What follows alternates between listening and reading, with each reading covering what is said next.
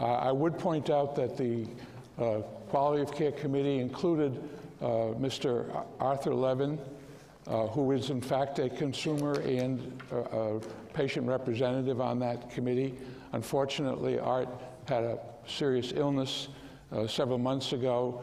Otherwise, he would have been here and would have been part of the discussion, since patients were really a very crucial consideration. I would also point out that in the aftermath of the report, patient behavior changed significantly. There were a significant number of families who wanted to be in the room with the patient when they were hospitalized, who wanted to know what the medication was that the patient was receiving. Patients in many communities were empowered with their families to do that. So we have a great deal more to do with families, but I believe that the patient role was, in fact, from the very beginning, seen as very important. This report, I should also point out, CHASM came out in 2001. We view these two reports as being the seminal reports. CHASM was 14 years ago. ERA was 1999. We compromised at 15 years for both of them. In any case, one of the remarkable things about the report was, in fact, the fact that it was released in the Rose Garden, that the President of the United States at that time, having been briefed by a number of key people, thought this was very important. One of the key people behind the scenes was the late John Eisenberg. John was profoundly committed to improving quality of care, and in the aftermath of the report, worked with the legislature to get some of the legislation which was referred to, including getting the appropriation for ARC to finance research in this area for the first time. We thought that the occasion of this remembrance, this celebration, should not ignore the enormous contribution which John Eisenberg made to many things, but particularly to this report. And we're very grateful to Carolyn Clancy, who was a close colleague of John, for making a presentation on John's career and his contributions. Carolyn?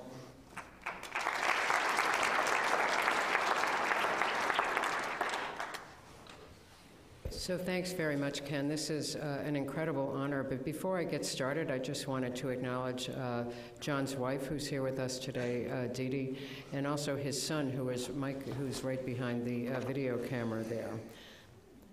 So I'm going to start off. Thank you. With John in his own words, testifying at a hearing shortly after To Err Is Human was published, and he's testifying before Senator Arlen Specter, who is shown here. This is just a short clip, and I think if I click it, it'll go, yeah? Thank you. Whoops, went the wrong way. Do I click on the Thank video? you, Senator Specter.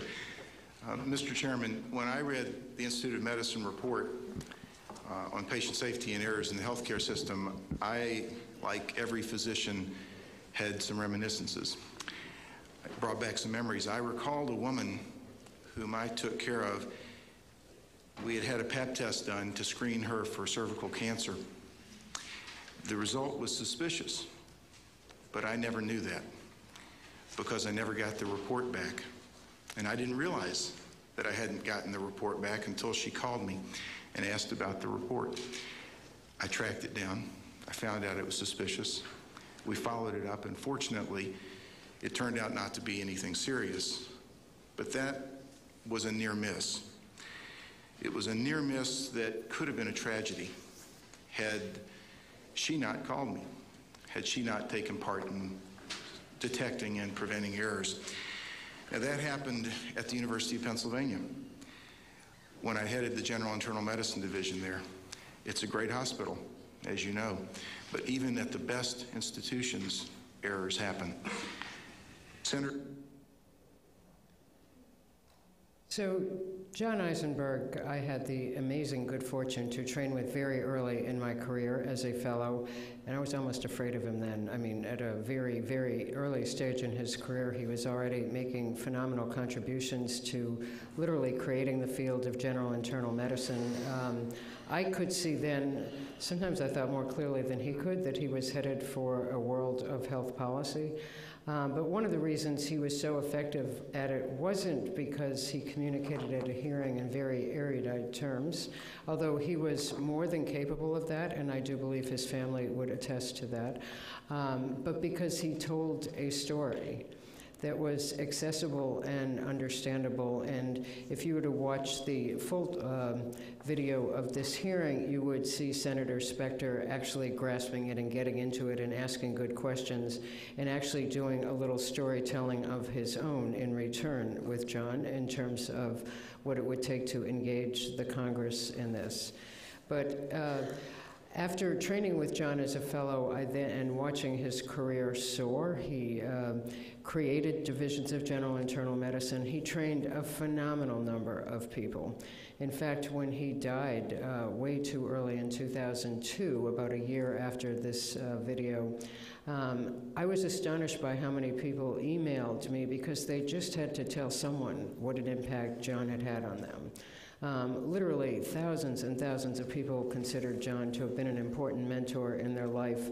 Oftentimes that meant meeting him at a meeting and having a relatively short conversation, but encouragement or some good ideas, questions, and so forth to some that he had a longer-term engagement with. If you were to look across the federal government now, you would see many leaders who were trained by John, from Nikki Laurie at HHS, to Dr. David Shulkin at VA, who's now the Undersecretary for Health, and the list just goes on, and I expect that list will go on and on for many years. But telling the story was something that John talked about all the time. I suspect, Dee Dee, that this was related to his having been married to a journalist and having had that good fortune.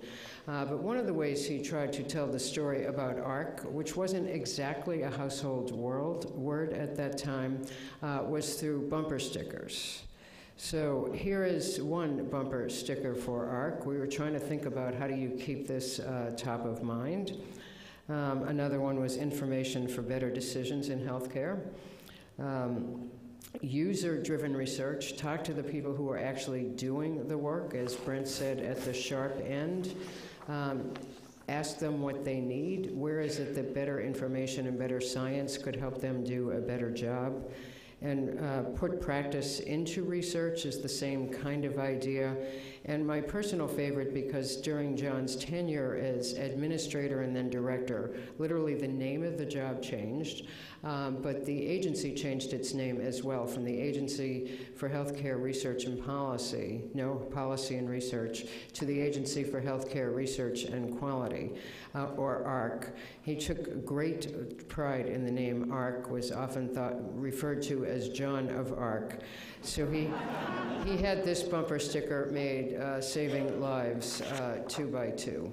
But what's very, very interesting, I had the good fortune to be interviewed by Mike, his son, a few months ago, who has actually taken that whole idea of telling the story much further, and I was thrilled that you could be here to get some video today, and has been talking to people on the street about what information do you need in healthcare, what does research mean to you, what are you worried about in healthcare, and so on and so forth, and really doing just a phenomenal job. Something about the apple not falling far from the tree comes to mind here.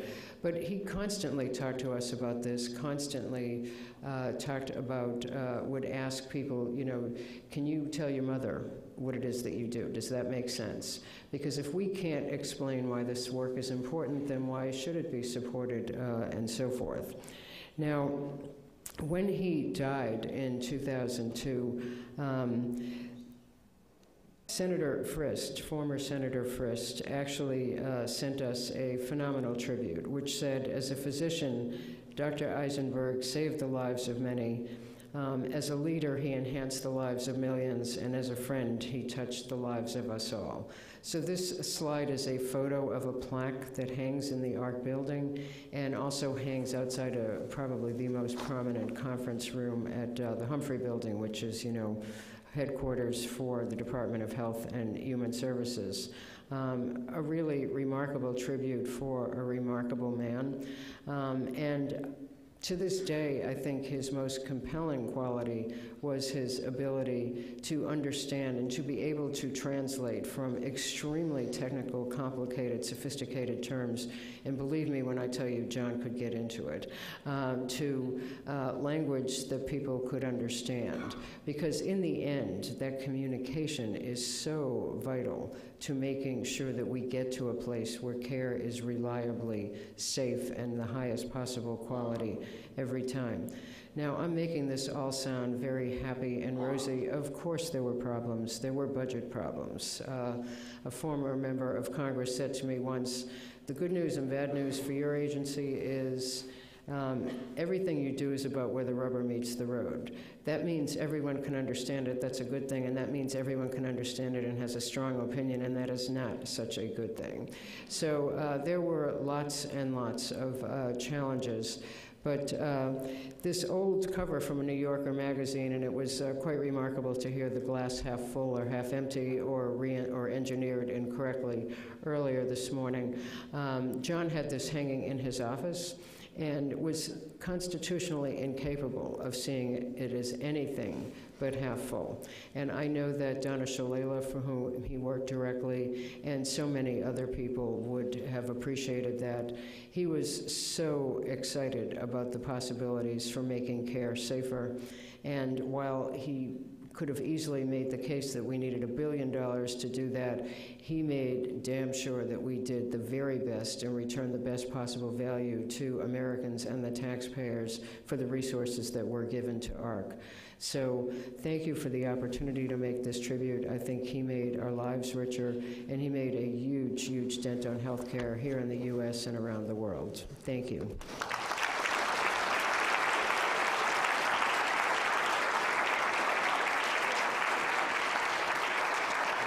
Carolyn, thank you so much for doing that. I worked with John for many years. Was on his faculty when he was chair of medicine at Georgetown, and I would just add to your eloquent comments, he was a terrific bedside physician. He was an outstanding teacher, and he manifested that. And a lot of the reasons that he was so effective from a public policy point of view was he really had the real-life experiences that made it really believable. But thank you very, very much. Ladies and gentlemen, this program has included, or will include, some 22 different speakers, 5 panels. It's a very complicated program. We were enormously fortunate that out of the terrific IOM staff, Lauren Shern and Amy Geller, as well as Clyde Bainey, staffed this activity, worked with many of you to have it happen. And I want to acknowledge the extraordinary efforts that they've made in order to make this a very good meeting. Please join me in giving them a round of applause.